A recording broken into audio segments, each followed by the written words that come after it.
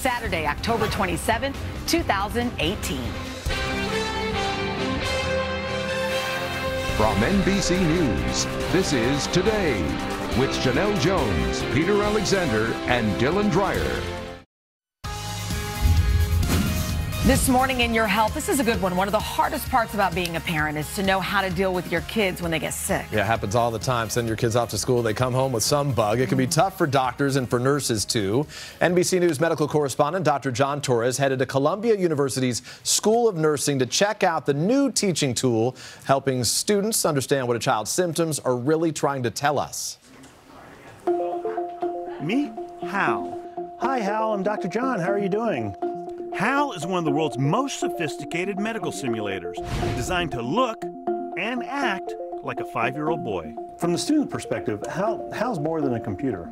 Oh, absolutely. How's a patient? Is that better? Just like a real child who isn't feeling well, Hal can blink, cry, and even talk. I don't feel well. But it's the little robot's realistic way of being sick that teaches nurses and doctors how to communicate better and blow out with their pediatric patients. Good job. Kids can't always tell you what they're feeling. Yeah, they can't, fully explain where it hurts, why it hurts. Our goal is ultimately to have that correct diagnosis.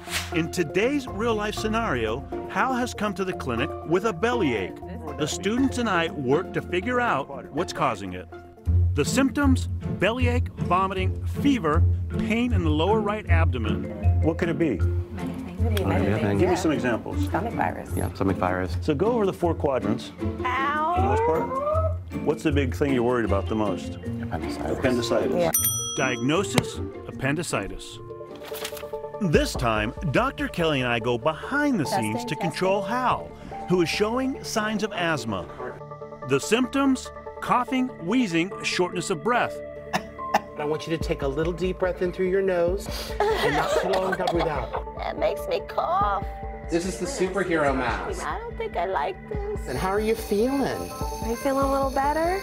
A little bit. I don't know exactly what led up to it, but I'm thinking he has an asthma exasperation right now. Diagnosis: asthma. All right, scenario is done. Okay. Great job, students.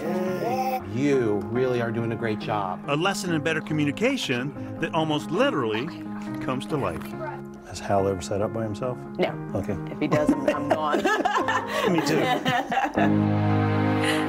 Agreed, those mannequins are a little terrifying, Well, right? but for a good cause, I guess. Dr. Torres is with us this morning. Yeah, very realistic, which is nice. Yeah, no doubt, clearly. So help us out here. A lot of parents, we're parents of young kids here. Your kids come home, they've got something going on, you're trying to figure it out. So how do we decode when you see what's a fever or some other ailment they may be dealing with? And that's the hardest part, because kids can take high fevers that adults would put us in bed all day, and sometimes they run around, you touch them, you're like, ow, they're warm. So kind of the things to look at, is that fever controllable with medicine?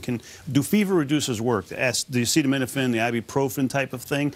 Are they hydrated? You want to make sure they keep hydrated, because once they stop drinking and they get dehydrated, that's when they get in trouble. Yeah. And has that fever only lasted 24 to 48 hours? Fever actually helps us fight infections until it gets to a certain point, then it starts fighting against us. And then for whatever may be ailing your kids, what are some overall tips for decoding your child's symptoms? What would you say? So one of the biggest things is they're going to tell you everything hurts. So tell them with one finger, point to one space that it hurts the most, because they'll tell you again, my hair hurts. I mean, everything I have, everything I have there hurts.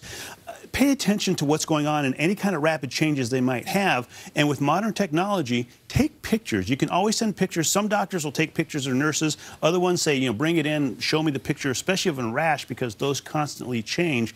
And make sure you have pictures as it evolves, because that helps us a lot. Good information this morning. Dr. Torres, thank you. Nice to see you. Thanks, Doctor.